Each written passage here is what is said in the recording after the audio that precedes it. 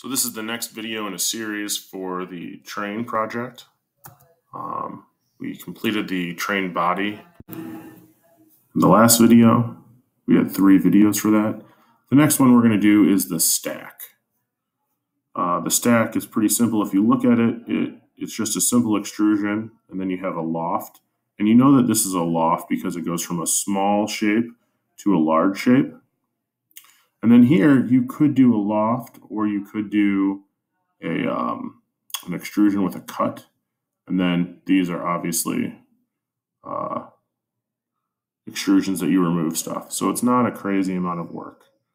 So we'll start off with a cylinder and all of that. If you look, this is the basic project, right? So we're going to go back into the train project, right? And you double click on the train. Make sure we're doing everything in the same one. And you're going to press plus and create part studio. And we're going to rename it. Make sure everything is named. And this is called the stack. Okay, stack. So the first thing is you have a cylinder that's 0.5 diameter, and then you extrude it up 0.25. So you should be pros at this by now.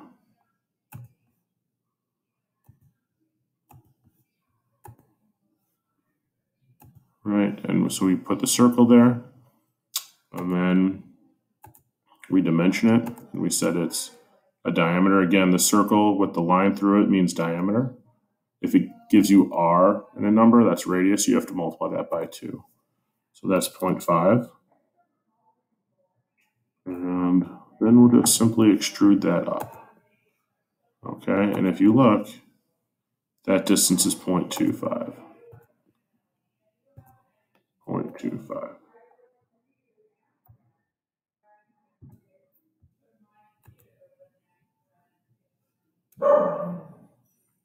Okay. Now the next part of this is going from a smaller circle to a larger circle. That's a loft. So we need to offset a plane. You've got a plane here, and you click on that. And it tells you that this distance here is 1.5. But if you look at the 1.5, you've already extruded this little cylinder of 0.25. So the distance from here to here, when you subtract, is 1.25. So let's let's offset 1.25.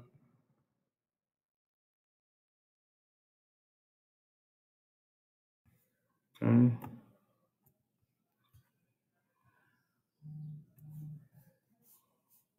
Where'd that go? Let's look.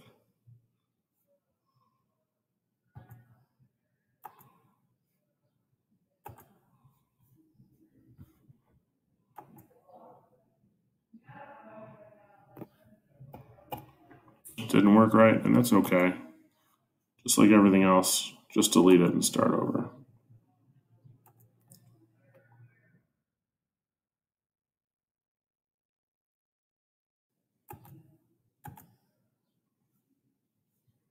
That's weird.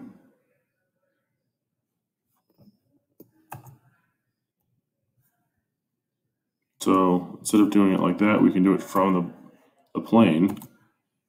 And in that case, we would do it 1.5. Okay. So then we will put a plane on, or put a sketch on there. And we're going to look at that circle. But you see how that one I didn't actually highlight it? And that's okay. I'm going to press escape. And we'll just delete it. Make sure it's highlighted.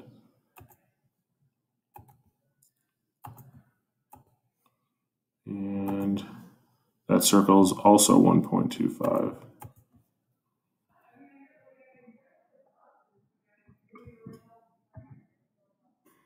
And so we'll finish that sketch and we'll loft it.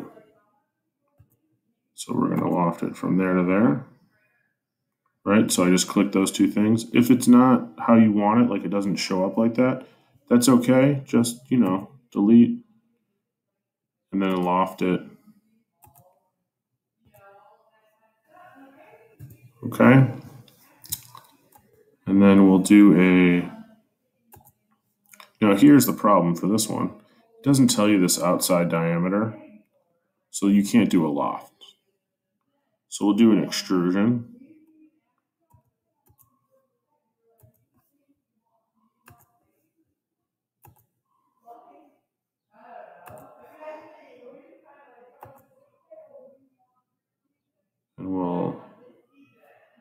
And I don't know if that was the right part, so that's okay. We'll put a sketch on there just to make sure. And I've said it before, if there's ever a point where you're like, I'm not sure, that's okay. Start over. See how I just exit out and I didn't even check it? So I just double click. And I really should have done that because it was different. Even though it looks similar, it wasn't. So I'll do an extrusion. Okay, and that distance, if you subtract those two, is 0.25.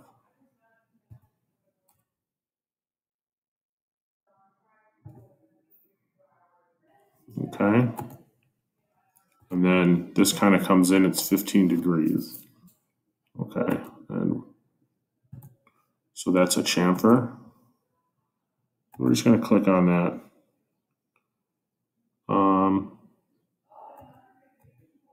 And it's a angle, so that's 15 degrees.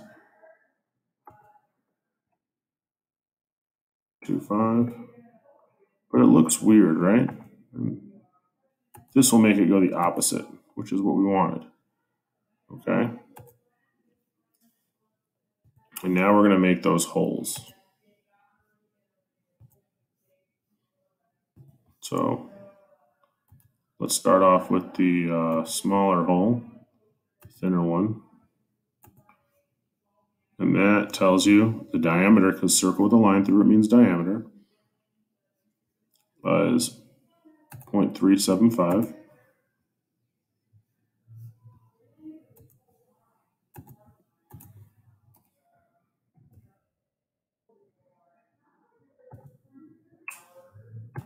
And we'll extrude that down. And we want to remove. So we want to cut that. And we'll look, and it says it's 1.5 from the top.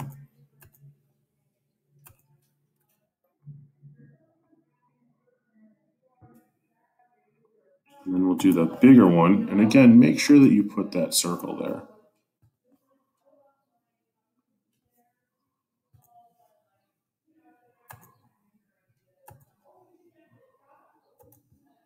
And we'll dimension that. 0.875.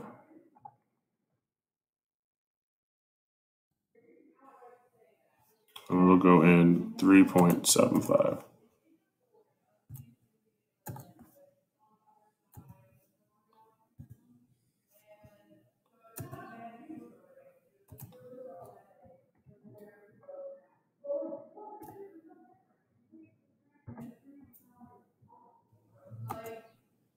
And that's the stack.